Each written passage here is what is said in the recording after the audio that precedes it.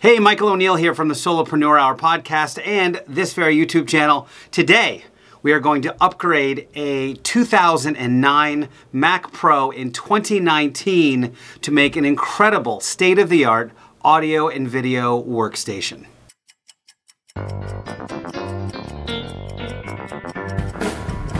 Job security for the unemployable. Michael, you're so naughty. The 2009 through 2013 Mac Pro desktop, otherwise known as the cheese grater, is the most upgradable, one of the most beautifully designed computers ever made.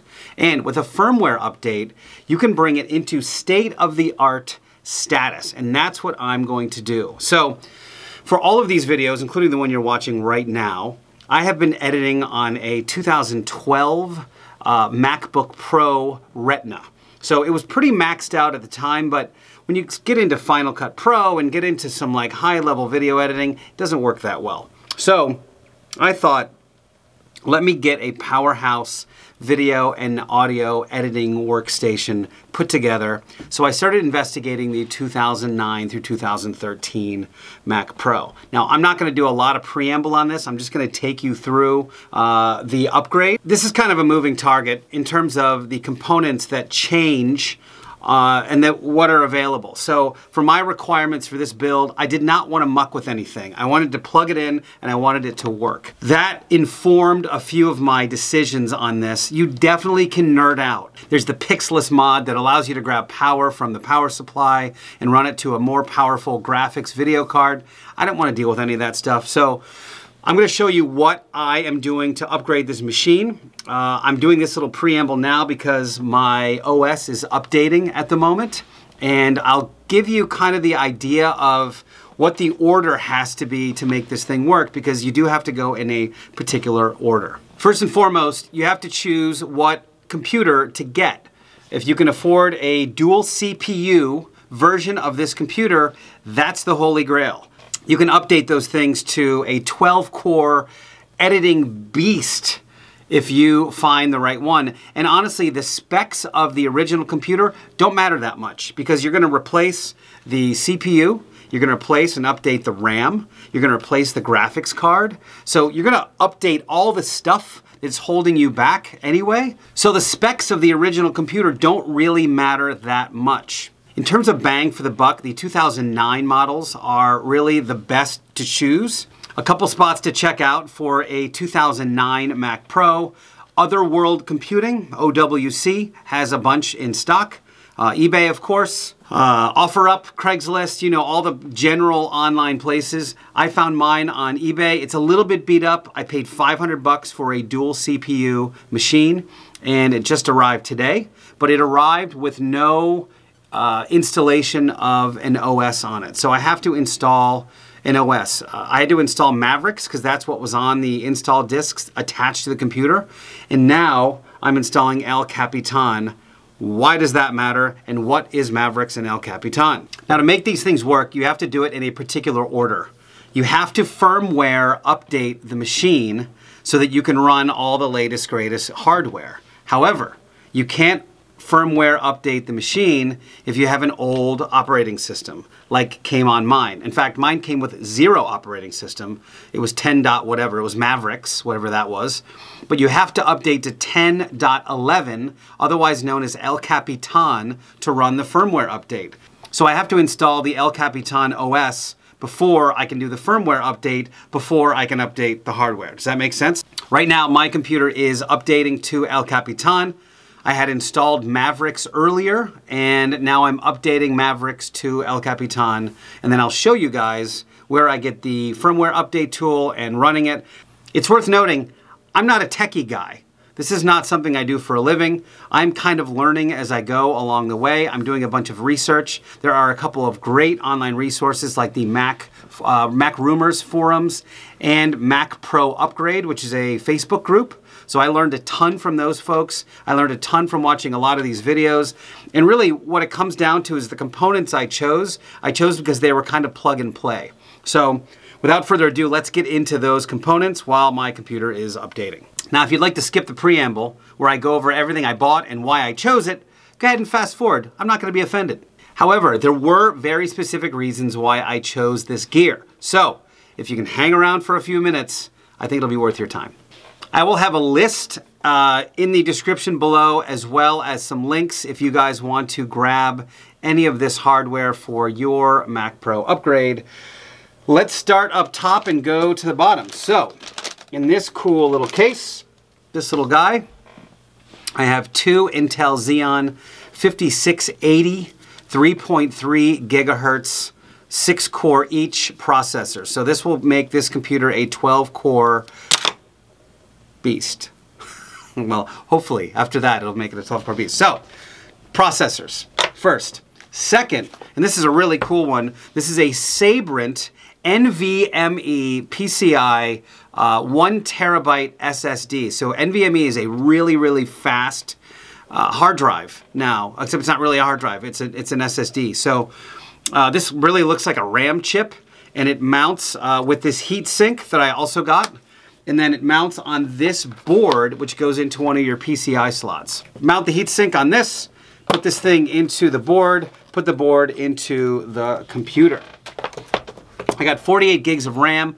It's not available yet. One thing to note about the RAM on this machine, it's actually faster to run 48 gigs than it is 64 gigs. I can't remember why, but this thing works in threes better than it works in fours. So it's worth doing a bit of research on that. I realize many of you are much more technical than I am, but I've just been told that 48 is better than 64. So I'm running with 48. Now, USB 3.0, this is 4 ports and gives you all the latest, greatest USB speeds. Easy enough, plug that into the PCI slot. I have not yet gotten a Bluetooth/Wi-Fi card, but you can put a Bluetooth/Wi-Fi card in here, which enables AirDrop and Handshake. So if you use those things a lot in your computer life, that's the thing. And then the creme de la creme, as they say in the creme business, the ATI Radeon RX 580 Sapphire Pulse card. This is a beast. This is 8 gigs. This is a beast of a video card. And this little adapter guy, which you need for this video card. So on the motherboard, there are 2 6-pin slots that give you power for your PCI slots. And this thing needs, this is hungry. This is a hungry video card. So what this little guy does is it plugs in to each one of the 6 pins, and it comes out with an 8-pin that plugs directly into this Sapphire. To answer your question, will it be enough power? I'm told it will. There are literally hundreds, if not thousands, of people that have done this exact installation. And like I said, plug and play. I didn't want to mess with it too much. I forgot to note, these CPUs that I got from eBay, maybe, are de-lidded. So normally they'll have like a little, I guess, aluminum top on them. These do not have that, because if you want to update this particular machine, I guess you need a little more room, and if you have the lids on, it's 2 or 3 mil too high. So these are de-lidded. You just have to be careful when you tighten the CPU heatsink down, and you'll see me do that when we're done updating this firmware, which has 19 minutes remaining. So we'll see you then. Here's what I paid for all this stuff as of May 2019. Whenever you're watching this, prices will certainly have gone down or up, or who knows. In fact, a lot of these video card prices have come down because these video cards were used a lot in cryptocurrency mining. So it took a while for the market to fall enough that we could buy these cards again. Anyway, processors. I got 2 Intel 3.33 megahertz processors. Is that right? Is it gigahertz? Gigahertz, not megahertz. Megahertz would be really slow. Processors for $139, de-lidded, so I don't have to go through the process of removing the top of those processors. The RAM was 108 euro, which I think was like $120 after shipping, from a member of the Mac Pro Upgrade forum. The video card I paid $139 for, Amazon refurbished, which has a warranty. It's got a 3-month warranty on it, so I felt pretty good about it. The USB card is $39 for the 3.1 or 3.0 USB. The hard drive was 118 for the 1 terabyte Sabrent, and the carrier was $24 for that very hard drive. 3mm Allen wrench to remove the heat sinks, a couple of bucks. And this cable was, I don't know, $8 or something like that. And I think I also got some thermal paste, but I don't think I need it.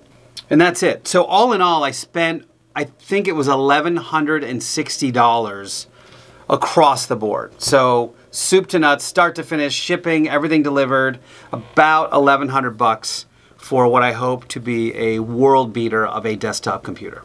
So right now I'm on a, if you guys Google, and pardon the audio right now, if you guys Google the Mac Pro Upgrade Guide, there's an official Mac Pro Upgrade Guide. It looks like this, the definitive classic Mac Pro Upgrade Guide.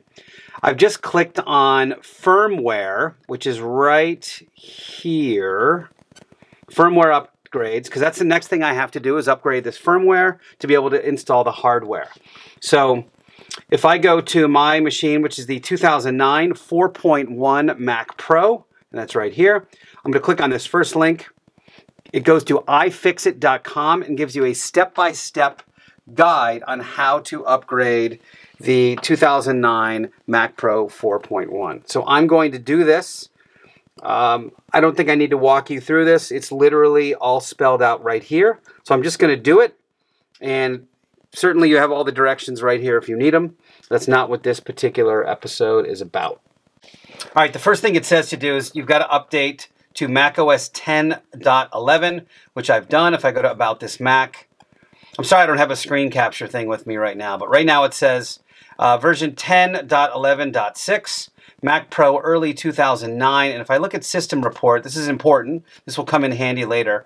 Right now it says Mac Pro 4.1 in the model identifier, which is right here.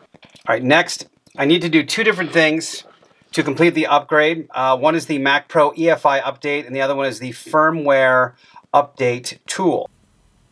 So you can see right there, Mac Pro 4.1 before I do these firmware upgrades. And as far as I know, the About This Mac is not going to show that it is a newer version. It's just going to show still that it's going to be in early 2009. Currently right now I've got 2 by 2.26 quad-core Xeons. Those are going to change. And I've downloaded the tool, and it's just asking me if I want to update to 2010 firmware, and I do.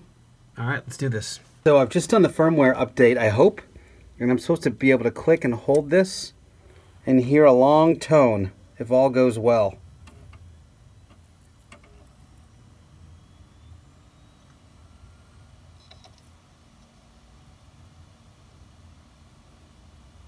There's the flash. I think I let it go. And there's my long tone. Here we go. All right, quick update. Been a little bit of a time here getting my firmware updated, and it's because I was getting an error. The error was 5570. And if you guys are encountering that, let me just tell you how I fixed it. There's two components to this firmware update. One is the Apple EFI update. I think it's 1.5. And then the other one is the actual firmware update of 2009 to 2010. The problem is when you run the firmware update, it can't find the 1.5 EFI update because Apple has moved it. So what you do is you find that file, which is available. You have to kind of look online and look for the Apple EFI update. It's out there. I'll see if I can find where I found it, and I'll link it up in the description. And all you do is once you've downloaded it, you double click on the DMG file and just have it open. So don't open the package file, just open the DMG so the package is in there, and then rerun the firmware updater, and all should be well in the world. If you don't know what I'm talking about, you can skip this. This doesn't happen to everybody, but it definitely happened to me. It looks like it's run the firmware update. It's starting now, and so hopefully the next thing we see is I have a 5.1 Mac Pro. Let's find out. All right, so here is the moment of truth. So I go to Finder, I go to About This Mac. First you go, man, this didn't work at all, because when you see it, it still says early 2009.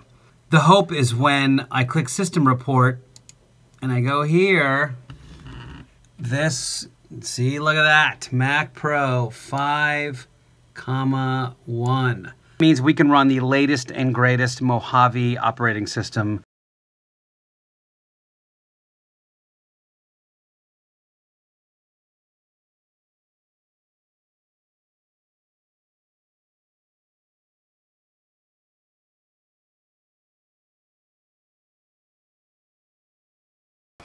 Couple interesting things about this, that there's a carrier, like a little plastic carrier on my CPUs that I didn't know about. So I'll make sure to replace those with the new ones. That's one. And then two, it looks like this maybe have already been upgraded. So I'm just right now cleaning off the thermal paste, which is this gray material. And you got to clean it off of both surfaces. Well, not really, because I have the new ones, but just giving them a quick little shot with a microfiber towel and making sure all of the thermal paste is off both. I've never done anything like this before, by the way. This is all new to me. And here are my new, well, these are the old CPUs. So I've got to just take the plastic off of each one. I don't even know what the plastic does, but I think if it's there, it was probably there for a reason. And it also looks like to me that these CPU, I'm going to call them heat exchangers, but it looks like they have some spacers already on them. So I think maybe this has been done before. Somebody has updated these CPUs, and now I'm the second guy to do it. And it looks like they just go on top, so they only go in one way. I've got both CPUs in, I've got both plastic spacers ready to go, so now I just need a little dollop of thermal paste, I guess, on top of these bad boys. And I'm told like a little pea-sized dollop is the way to go, right in the middle.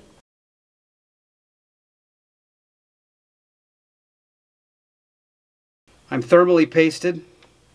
I have moved this CPU, so I need to put it back.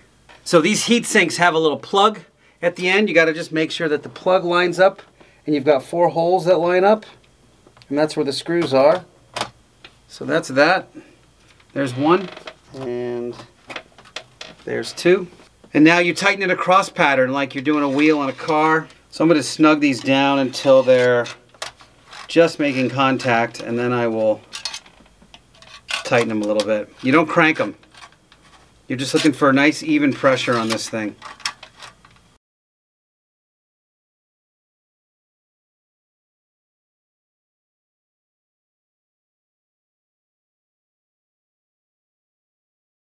And with that, the CPUs are in. I hope I have them evenly tensioned. I can slide this whole tray back in now and get to work on the rest of the computer. If I had my RAM, I would do it now, but I don't have it yet, so that will have to wait. So I'm going to work on the PCI slots now, which is where there's 2 video cards. And they are little hand knobs, but they also have a Phillips screwdriver top, and it looks like it's just a little easier to use a tool for it versus my fingers. The locking plate goes first,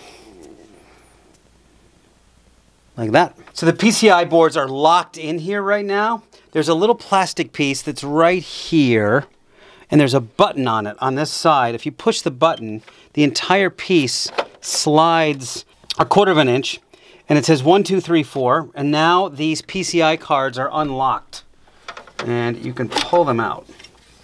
So this one has 2 video cards. I'm also going to take this moment while I'm in here. There's a PRAM battery that's right here. It's probably been in here for a long time. I don't know how long it's been in, but you might as well replace it while you're in here. It is the Panasonic 2032, and I just put one in this dead Mac Pro I have, so I'm just going to throw that one in there. All right, I'm going to install the NVMe hard drive. First of all, actually it's not a hard drive, it's a solid state drive, but First of all, it's tiny. Like, this is a little baby drive. And it's got 1 terabyte and it's razor fast, and I'm super stoked about it. It goes into this carrier, and then the carrier goes into the PCI slot.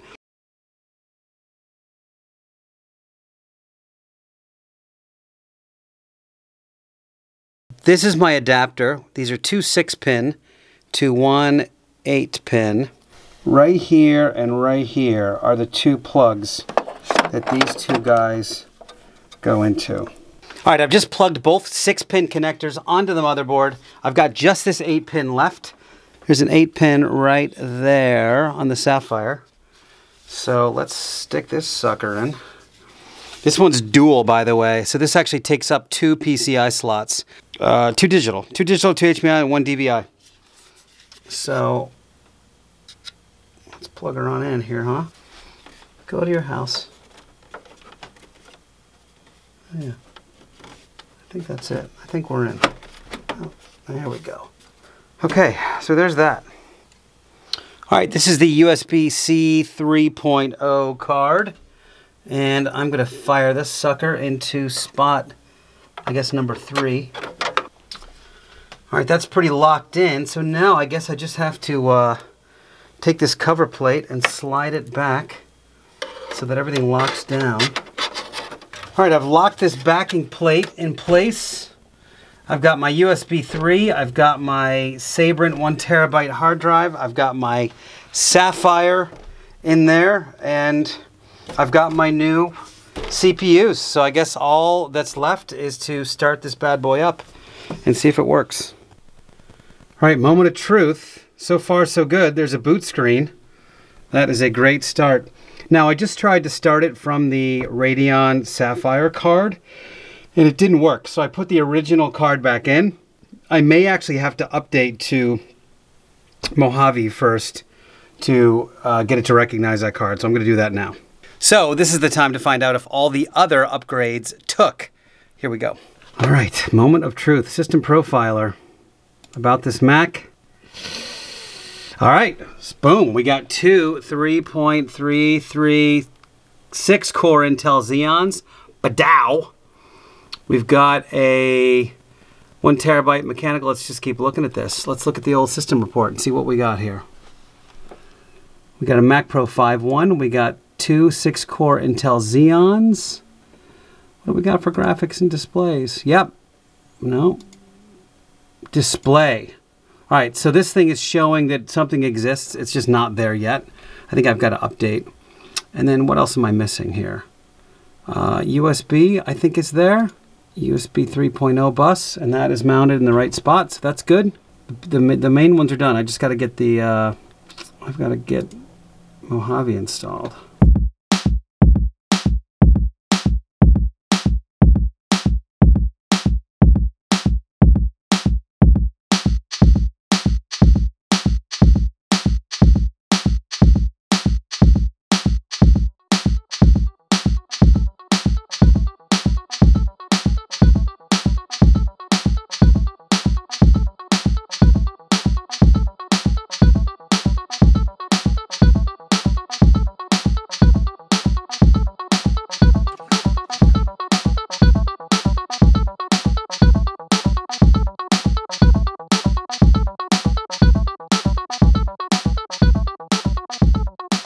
Hey, so it's a couple days later, and I've been living with the computer now for a few days, but I wanted to address just a couple of quick things before you embarked on this journey yourself. Number one is that it definitely took longer than I thought it would. So I thought I would just throw the hardware in and turn the thing on. It was gonna rip. There was a couple of issues. Number one, the NVMe drive, which is the solid state drive that's in the PCI slot, the computer recognized it as an external drive and not an internal drive. What that means is it's not typically bootable, and there's a bunch of things you can't do because the computer thinks it's an external hard drive that you can just eject.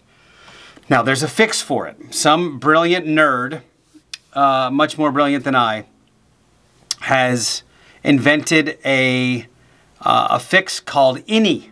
INNIE, and it's on the Mac Rumors forum. I've got it linked in the description.